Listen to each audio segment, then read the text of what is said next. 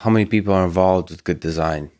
So if we look at Swift, but look at historically, I mean, this might touch like, it's almost like a Steve Jobs question too. Like, how much dictatorial decision making is required versus collaborative, and we'll talk about how all that can go wrong or right. Yeah. But well, Swift. So I can't speak to in general all design everywhere. So the way it works with Swift is that there's a core team, and so a core team is 6 or 7 people ish, something like that. That is people that have been working with Swift since very early days. And so, by early days is not that long ago. Okay, yeah. So it's it became public in 2014. So it's been 6 years public now, but still, that's enough time that there's a story arc there. Okay, yeah. Right? And there's mistakes have been made that then get fixed, and you learn something, and then you know. And so, what the core team does is it provides continuity. And so you want to have there's a big hole that we want to fill. We know we want to fill it, so don't do other things that invade that space until we fill the hole. Right there's a boulder that's missing here. We will do that boulder even though it's not today. Keep out of that space. And the whole team remembers the myth of the boulder that's there. Yeah. There's a general sense of what the future looks like in broad strokes, and a shared understanding of that, combined with a shared understanding of what has happened in the past that worked out well and didn't work out well. The next level out is you have the what's called the Swift evolution community, and you've got, in that case, hundreds of people that really care passionately about the way Swift evolves. And that's like an amazing thing to, again, the core team doesn't necessarily need to come up with all the good ideas. You got hundreds of people out there that care about something, and they come up with really good ideas too. And that provides this like rock tumbler for ideas. Mm-hmm. And so the evolution process is, a lot of people in a discourse forum, they're like hashing it out and trying to like talk about, okay, well, should we go left or right? Or if we did this, what would be good? And, here you're talking about hundreds of people. So you're not going to get consensus necessarily, or not obvious consensus. And so there's a proposal process that then allows the core team and the community to work this out. And what the core team does is it aims to get consensus out of the community and provide guardrails, but also provide long-term, make sure we're going in the right direction kind of things. So does that group represent like how much people will love the user interface? Like, do you think they're able to capture that? Well, I mean, it's something we talk about a lot. It's something we care about. How well we do that, it's up for debate, but I think that we've done pretty well so far. Is the beginner in mind? Yeah. Like, because you said the progressive disclosure complexity. Yeah, so we care a lot about that, a lot about power, a lot about efficiency, there are many factors to good design, and you have to figure out a way to kind of work your way through that. And so if you like think about like a language I love is Lisp. Okay, yeah. Probably still because I use Emacs, but I haven't done any serious work in Lisp, but it has a ridiculous amount of parentheses. Yeah. I've also, with Java and C++, the braces, I enjoyed the comfort of being between braces, Yeah. Well, and then Python is really, sorry to interrupt, and last thing to me, as a designer, if I was a language designer, God forbid, I would be very surprised that Python with no braces would nevertheless somehow be comforting also. So like I could see arguments for all of these. But look at this. This is evidence that it's not about braces versus tabs. Right. Exactly. You're good. That's a good point.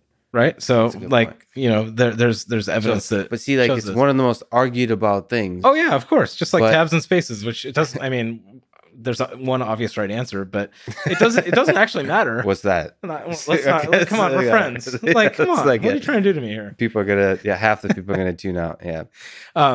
So you're able to identify things that don't really matter for the experience. Well, no. It's always a really hard. So the easy decisions are easy, right? I mean, you fine. Those are not the interesting ones. The hard ones are the ones that are most interesting, right? The hard ones are the places where, hey, we want to do a thing. Everybody agrees we should do it.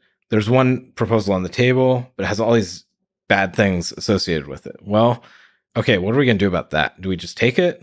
Do we delay it? Do we say, hey, well, maybe there's this other feature that if we do that first, this will work out better? How does this, if we do this, are we painting ourselves into a corner? right? And so this is where, again, you're having that core team of people that has some continuity and has perspective, has some of the historical understanding, is really valuable, because you get it's not just like one brain. You get the power of multiple people coming together to make good decisions, and then you get the best out of all these people, and you also can harness the community around it. What about like the decision of whether, like in Python, having one type or having strict typing? Yeah. Many Okay. types. Yeah. Let's talk about this. I like how you put that, by the way. Like, so many people would say that Python doesn't have types. Doesn't have types, yeah. But you're right. I've listened to you enough to where I'm a fan of yours, and I've listened to way too many podcasts and videos of you talking about this. Oh yeah, so I would argue that Python has one type, and so like when you import Python into Swift, which by the way works really well, you have everything comes in as a Python object. Now, here there are trade-offs, because it depends on where you're optimizing for. And Python is a super successful language for a really good reason. Because it has one type, you get duck typing for free and things like this. But also, you're making it very easy to pound out code on the one hand, but you're also making it very easy to introduce complicated bugs that you have to debug. And you pass a string into something that expects an integer, and it doesn't immediately die. It goes all the way down the stack trace, and you find yourself in the middle of some code that you really didn't want to know anything about, and it blows up, and you're just saying, well, what did I do wrong, right? And so types are good and bad, and they have trade-offs. They're good for performance and certain other things, depending on where you're coming from, but it's all about trade-offs. And so this is what design is, right? Design is about weighing trade-offs and trying to understand the ramifications of the things that you're weighing, like types or not, or one type or many types.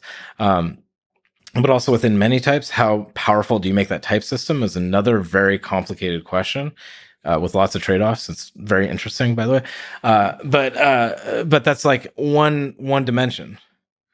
And there's a bunch of other dimensions: JIT compiled versus static compiled, garbage collected versus reference counted, versus manual memory management versus, like all these different trade-offs, and how you balance them are what make a programming language good. Concurrency. Yep. So in all those things, I guess, when you're designing the language, you also have to think of how that's going to get all compiled down to. If you care about performance, yeah. Well, and go back to Lisp, right? So Lisp, also I would say JavaScript is another example of a very simple language, right? And so so I also love Lisp. I don't use it as much as maybe you do, or you did. No, I think we're both, everyone who loves Lisp, it's like it's like, I don't know, I love Frank Sinatra, but like, how often do I seriously listen to Frank Sinatra? Sure. So, but you look at that, or you look at JavaScript, which is another very different but relatively simple language. And there's certain things that don't exist in the language, but there is inherent complexity to the problems that we're trying to model. And so what happens to the complexity? In the case of both of them, for example, you say, well, what about large-scale software development? Okay, well, you need something like packages. Neither language has a language affordance for packages. And so what you get is patterns. You get things like NPN. You get things like, like these ecosystems that get built around. And I'm a believer that if you don't model at least the most important inherent complexity in the language, then what ends up happening is that complexity gets pushed elsewhere. And when it gets pushed elsewhere, sometimes that's great, because often building things as libraries is very flexible and very powerful and allows you to evolve and things like that.